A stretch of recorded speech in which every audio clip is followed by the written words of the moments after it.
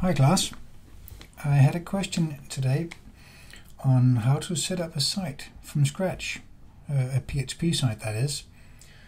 We covered it Monday and Tuesday.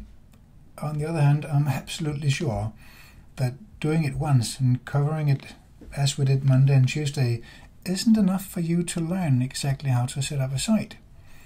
And it's not as if there's just one answer to how to set up a PHP site. You can see for yourself if you check some of the books on PHP or the tutorial on lynda.com. But let me show my approach, what I like to do. I'm in NetBeans and I'm going to create a new project here. A PHP application. Let's call it basic site. I'm going to create a folder for it in my xampp. So xampp htdocs, make a new folder. What did I say? Basic site. Select that to open and runs as a local project. So here's a NetBeans project, completely empty. And to get started, I always want an index.php file.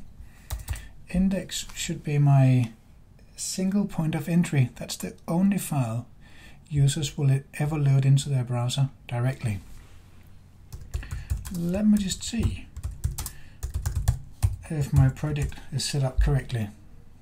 I like to, when I start to develop new projects, I like to start with very few lines of code between tests. So here, echo, it works. Let me run that, and it works. I get the output when I load the index file into my browser. Now, PHP can work with variables. Page as HTML. Oh, let's make an h1. It still works. Semicolon at the very end. And instead of echoing a string, let me echo whatever is inside the variable page as HTML. So this $page as HTML is a variable. It's a structure I've invented. I've just made up this name. We could call it anything. But I've called it page as HTML, and it holds at this point an HTML string. And that will be echoed, that is, sent to the browser. And it still works. If I inspect the source code, I get to see my h1. So everything works as I hoped for. If I wanted to refine my site, I could add a little more content. So it still works. Isn't it great? In a paragraph. Now there's an error here, but a logical error. But let me just show you what the problem is. I only see, isn't it great? The thing is, the page as HTML is declared in line 3 to hold my h1. And then in line 4, it is once again declared with a paragraph. So in line 4, my page as HTML will be overridden. So what it was will be forgotten about, deleted, and instead it will hold just the paragraph. Now I want it to hold the heading and the paragraph, and to do that I use incremental concatenation dot equal. That little dot in front of the equal sign will add the paragraph at the end of the h1 string here. Save, refresh, and there it is. It still works, isn't it great? An h1 and a paragraph added at the end. That's what incremental concatenation does for us. Now, I'd like actually to output a proper HTML5 page. And perhaps you're like me and you can't exactly remember what such page looks like, but if I create a new HTML page with my editor NetBeans, I get an empty template. I really just need the template for the HTML here. And once I've got that, I can delete the file again.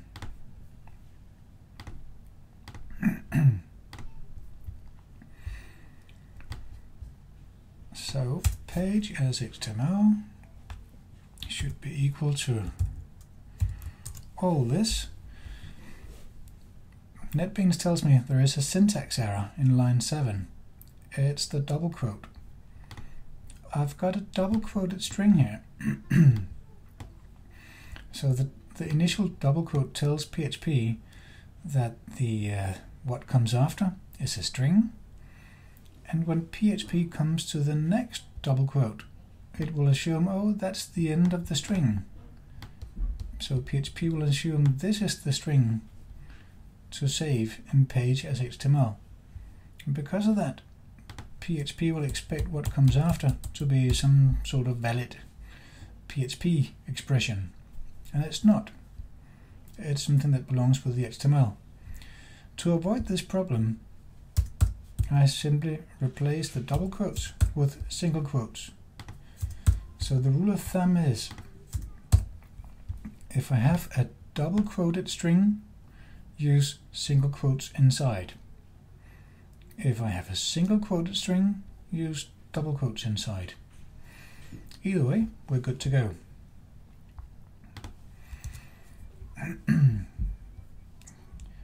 Let's just write a test title, and there's the to-do dummy content there. Let's take a look at that.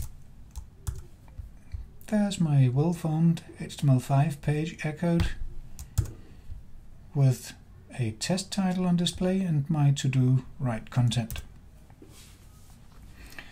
What I'm after is to get PHP to help me separate content from markup. So I could use a variable title for title and a variable content. Let's go with content instead. Content for content inside the body, and I'm going to get rid of the div there. I may want a div, but I certainly don't want it to be there all the time. Right, so because line 8 assumes a title variable, I need to declare a title variable before line 8. My test title. And the same with the content in line 12. Content equals my site works. Whatever. Let's try that. I've got my content above an HTML template here. Save, refresh browser, my site works, refresh. So here's my well-formed HTML5 template populated with content provided by PHP. That's pretty good, but I'm not too happy about this $title. Probably before I'm done with this site, say if I'm building a recipe site like you guys are, maybe I will want a title for a recipe, spaghetti carbonara or whatever. A name like title, a variable name like title, is a kind of name you can almost expect you'll want to use in different contexts. So this is a page title and this is a recipe title, and somehow I'd like to keep my page data, the title and content and what have you, keep that clearly separated, so as any later titles, for example spaghetti carbonara, will not accidentally overwrite my page title. To avoid such confusion, I go and create a class, page data, and that's a code block for us there. Now a class requires a slightly different syntax. So what I've got here is a class page data with two public properties, one called title, one called content. For me to be able to use my page data class, I need to instantiate it. So I create a variable name to hold a new page data object. I also need my template to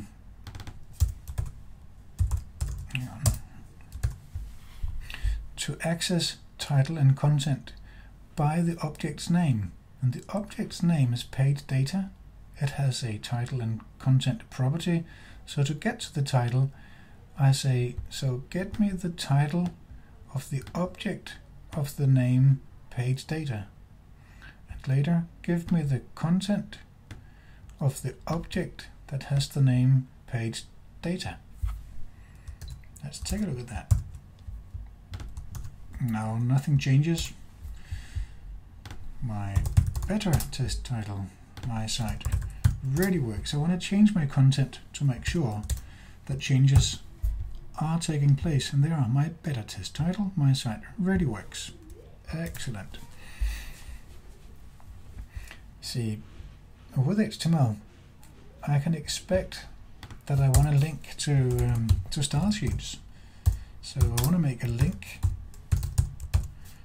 to some style sheet, and its relation would be it is a style sheet.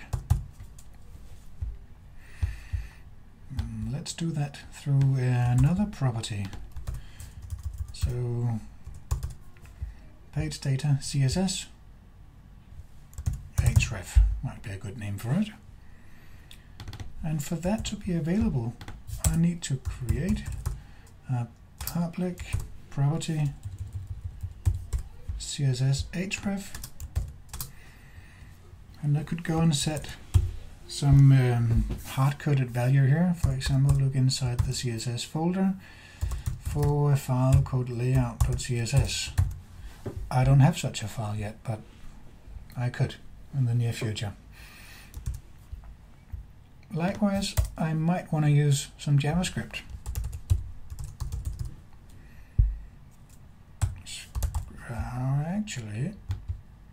Actually, a better choice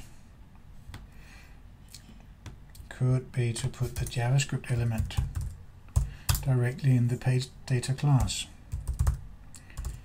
JavaScript, and by default it will be empty. And then in case, just in case I have a JavaScript that I want to use. See, by default it will be empty, so by default there will be no JavaScripts. If I'm creating a page where I do need a JavaScript, I can add a new script element, which needs to be closed, obviously, and that should have an src of, let's imagine I keep my JavaScript in a folder called JS, and I don't know, animation.js. So that's how I would associate a JavaScript with this page I'm creating dynamically here. I might go and add some more properties and use those in my template. Let's just take a look at that. Refresh. There's a link to a style sheet that doesn't exist yet, and here's a script source pointing to a script that doesn't exist either, but at least the PHP part works. So this is all good, except I'd like to keep my things a little more separate. So I'm going to create a new folder. I like to use the word views for things you see. And I'm going to grab the entire string for templating an HTML5 page. I'm going to take that and paste it into a new PHP file, page.php, which should return such a string that templates a valid HTML5 page. And then I can go and replace what I had in my index before with an include statement. Include ones views / page.php. Let me just check that everything works, and I can do that by adding a little content.